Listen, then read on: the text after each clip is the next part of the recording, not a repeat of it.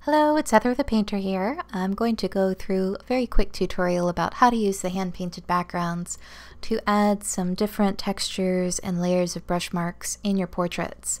And you'll see this is a straight image. I don't even think I retouched this one. So I've got my image at the very bottom. I have opened up one of my hand-painted backgrounds. I believe it was either 32 or 33. They're very similar. Once that was open, I dragged that over, and you'll see that I actually made it into a black and white layer. So make sure that you do that before dragging it. I set that to hard light at 100% opacity, so it kind of breaks up everything. You see those really cool, oily, greasy brush marks, and then that beautiful paper texture coming in.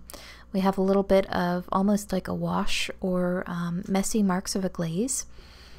So then I took a copy of the background layer and set it on screen just so she can kind of come through a little bit. It pops the contrast and it lightens a little bit of everything. I took another copy of the background, set it to normal, and you'll see that I put just a little bit of a layer mask so we can reveal a bit of her face, her eyes, nose, and just a hint of the lips. If this layer were to be by itself, you can see how subtle this is. Here we go. Next, I adjusted my curves just to pop that contrast, which came from my adjustment layer section.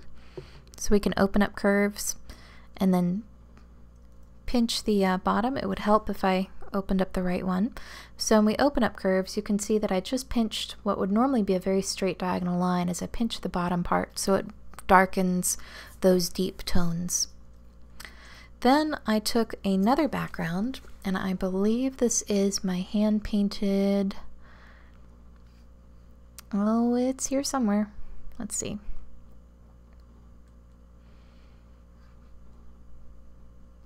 I believe it's one of the bonus backgrounds. It's either 84 or 85. You'll have to forgive me because I made these a couple months ago. So taking one of those, I set that one to hard light at about 57%.